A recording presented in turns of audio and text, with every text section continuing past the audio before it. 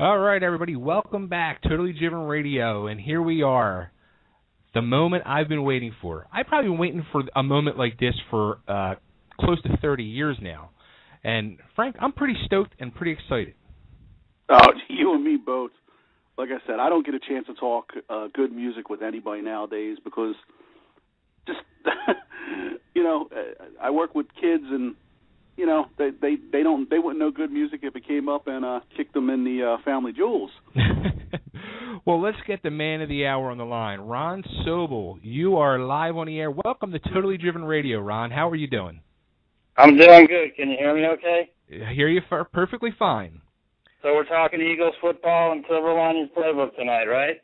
There you go. How about you actually have a tie to Philadelphia? You texted me earlier. So are you an Eagles fan? I'd rather see them win than lose. But Andy Reid looked pretty pathetic that last game. He just looked really sad. It was a sad state of affairs the whole season, and it just got sadder and sadder each week. It was just bad. We were in pain. But, hey, I guess the pain is over for now until next season starts. Yeah. Well, Ron, oh, my God.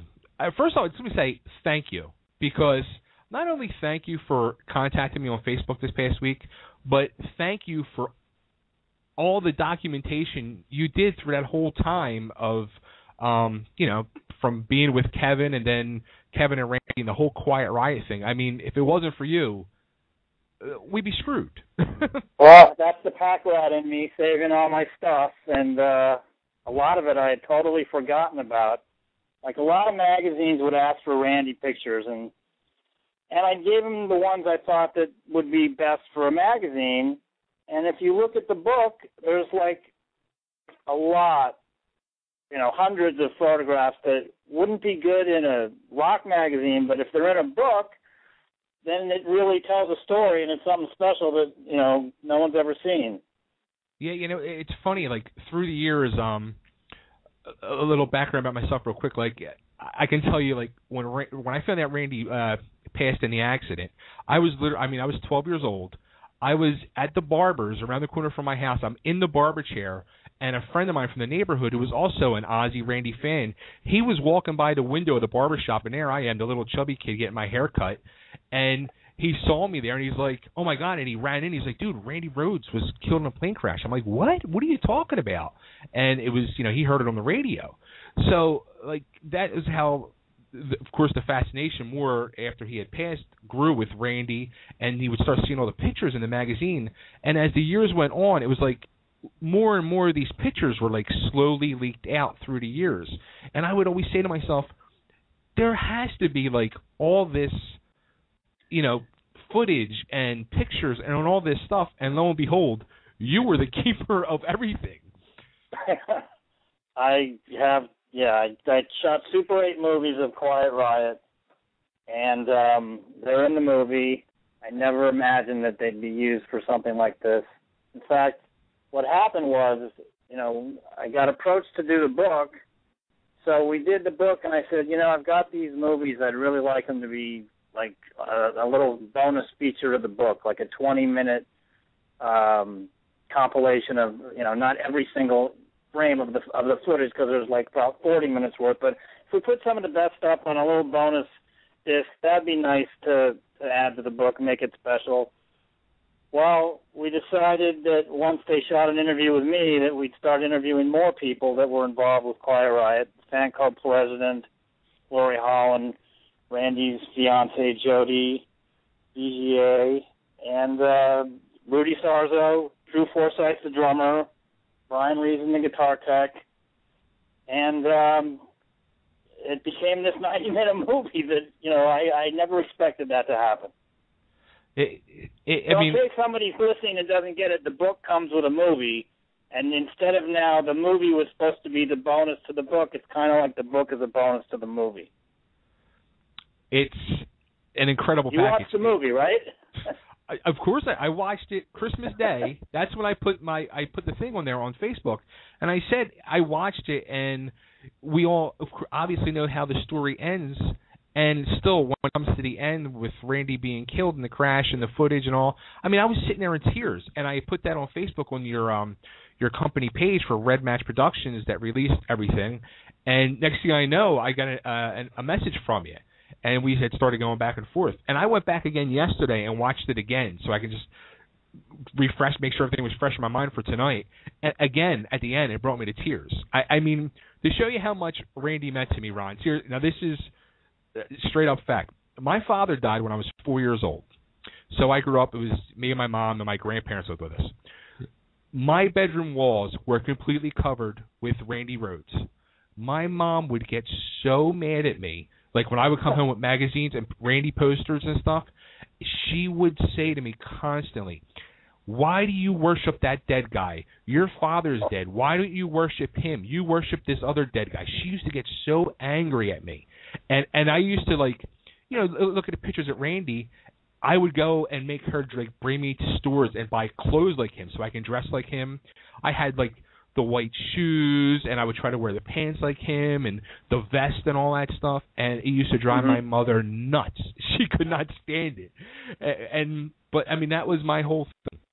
I was just so obsessed with Randy Rhoads, and I was like the big Randy Rhoads supporter in school, you know, waving the Randy Rhoads, keeping the spirit alive. And I would always hear the interviews with like Ozzy and Kevin, and you know how they always wanted to keep Randy's memory alive. And you know, being a big fan, that's what I felt like I wanted to do as well. Did you take guitar lessons? I took guitar lessons. I played guitar for many years. I was horrible because as I'm 42 years old now, I come to realize I was more worried about trying to look like Randy Rhoads instead of play like Randy Rhoads. Right. So that's a problem for a lot of musicians. And I realize it now, and unfortunately, I failed at both. But I kind of followed more in your brother's footsteps, where I ended up playing in a local punk band in this area for 16 years, and we had a lot of fun. So the bottom line, I got to have fun with it. That was it. For anybody out there that doesn't know what he's talking about, my brother's in a band called the Dickies. They're a punk band that's been around over 30 years, and my brother's also interviewed in the movie. My brother introduced me to Kevin Dubrow. Yeah, now that was the whole. He introduced you guys, and you guys hit it off by being like photographers and sharing pictures. We were both photographers, and we were both huge Humble Pie fans. So what happened was, my brother said, you should meet this guy, Kevin. I go, okay. I met him, and we made him, like, I don't know, I guess you might call it an appointment. I mean, I went over to his house to see all his photographs and collectible stuff he had, and I was blown away by it because I thought I had some, like, cool stuff, but Kevin just had so much stuff. What he used to do was he would be a pen pal with people, like, in England and Europe. You could place an ad in a magazine for like $5 or $10, and people would write you, and they would want stuff from America, and Kevin and then I would want stuff from England, and you would send stuff back and forth. It was a kind of a neat little hobby to have. Yeah, that's you know, before social media and internet and all that stuff. That's how everything was done, and people connected. And we actually were writing letters. How about that? Handwritten, not even typed, handwritten letters. Yes. So now, how long were you guys friends for before Randy and Kelly came into the picture? I met Kevin in September of, let's see. I graduated high school in June 72, so I met him in September 72. Okay. And so he met Randy March 1975, and then I met him a week later. Wow. So Kevin and I were pretty tight by the time he met Randy. Okay, so it was about 2.5 years. And so then it was just the three of them. And again, you were there through this whole process. And as I'm looking at everything, I say to myself, it's kind of eerie, too, that you were just able to get so much documentation, so much pictures. It's weird, like, you don't think, like, today, like, people hanging out or bands, even with the whole Facebook thing, they're taking as much as you did, and that was, 40 years in the 70s, early, mid-70s. It's just crazy how much you were really taking. Oh, it was just the thing I did. It was like a natural thing to take these pictures of that band. They were very photogenic, so it made it easy and it made it fun. And I'm glad I did it. I had those 10 years from like 19. I also went on to work for the Mental Health version of Quiet Riot. Those 10 years from like 1975 to 1985 were the best 10 years of my life.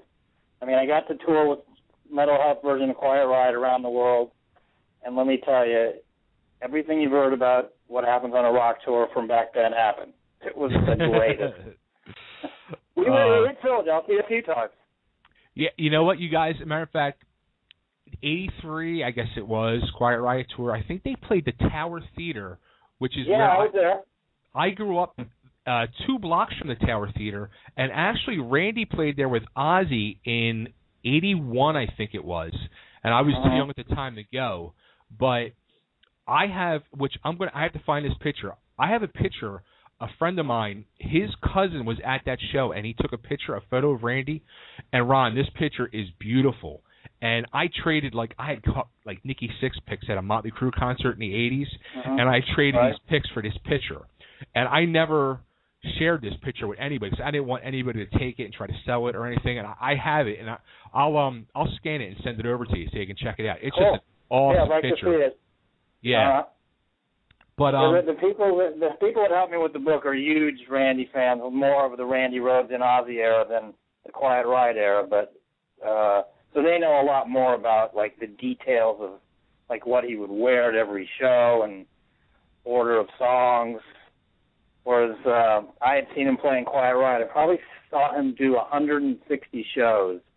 Wow. And countless rehearsals. So he was a fully formed rock star by the time he got to Ozzy.